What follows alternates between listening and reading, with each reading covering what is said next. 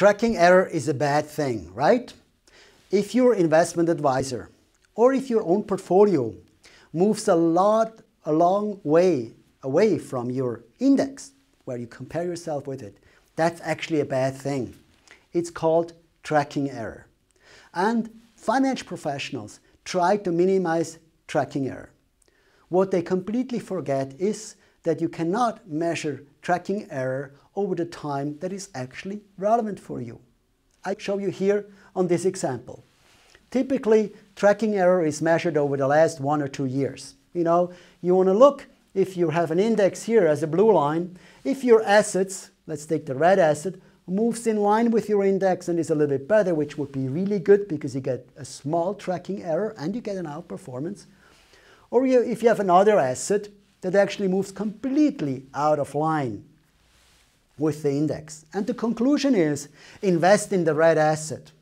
This is what you actually do, based on a 1-year time horizon. And what you're actually interested in to see is 30 years.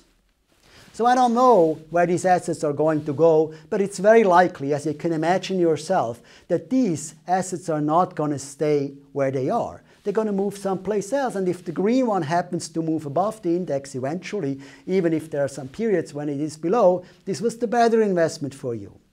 If the red one actually moves below the index, it's the worst investment. And that's the really important thing.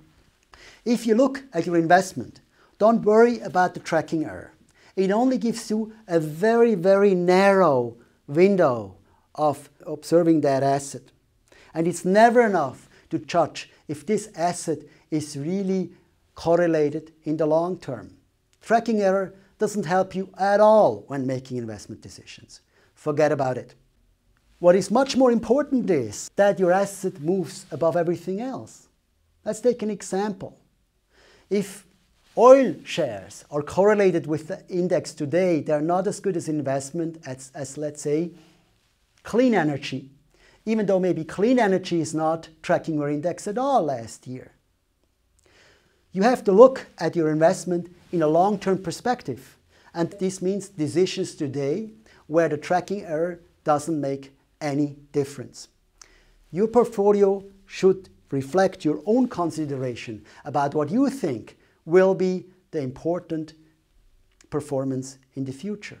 The tracking error of last year doesn't really make any difference. Good luck with your own investments.